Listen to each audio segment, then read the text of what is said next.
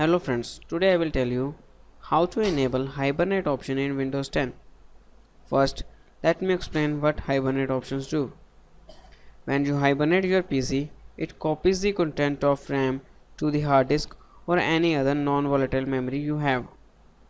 And when you again turn on your computer, you will find your PC in the same state that is before the hibernation. So let's start. Here you can see there is no Hibernate option. We will enable it from the control panel. So now we have to open control panel.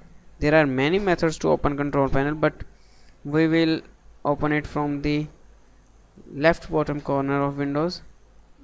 For that, go to left bottom corner near the start icon and right click, and you will find our option control panel.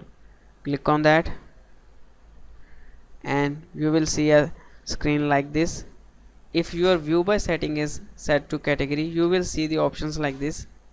In these options you have to click on system and security and then on powers option. Let me go back, and if the view by setting is set to large or small icons, you will find powers options here only. So both the options are same. Click on it and you will find a screen like this, and here you will find option choose what the power button does. Click on this option and here click on change settings that are currently unavailable.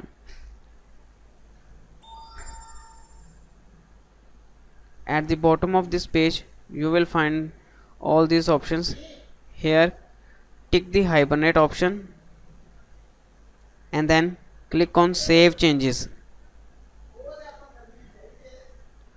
Now let me again go to start menu and click on power, and here you can see the Hibernate option.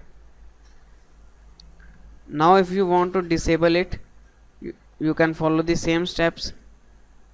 Go there, change the settings that are currently unavailable, and now untick it and again save changes, and the Hibernate option will disable. So thanks for watching this video. If you found this video helpful, then please like this video and please share and subscribe my YouTube channel.